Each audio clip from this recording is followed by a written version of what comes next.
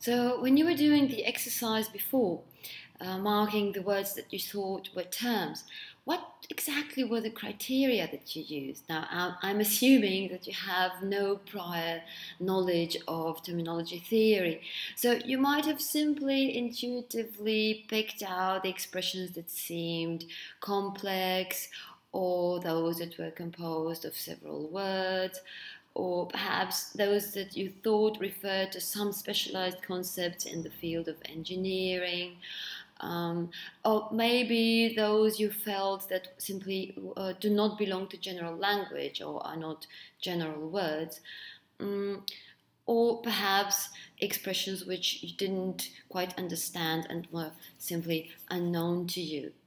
These are all valid criteria, and the distinction between terms and non-terms will very likely be different for different users of terminology, as we shall see later on. So, as a consequence, there is no single solution to the question about how many terms does this text contain.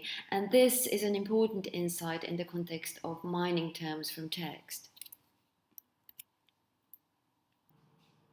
The text you saw earlier was scientific, but terms can be found in many other communicative settings, genres and text varieties. In fact, terms are very much a part of any human activity requiring some level of expertise, both in written and spoken language. So when the climber in the picture yells "take," this perfectly ordinary English verb will be used within a specialized context and with a specialized meaning.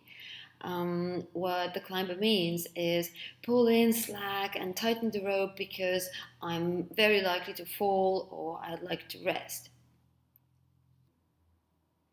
So perhaps we are now ready for some basic definitions.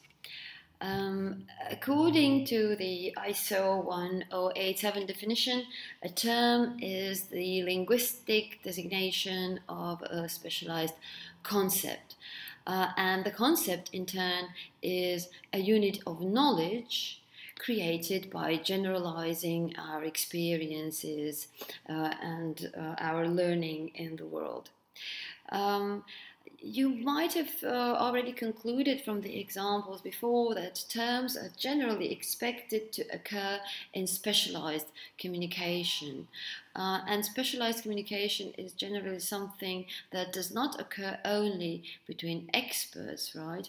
But it very much occurs also between laypersons and experts. Think just of didactic or educational settings where someone with a higher level of knowledge is transferring this knowledge to other people.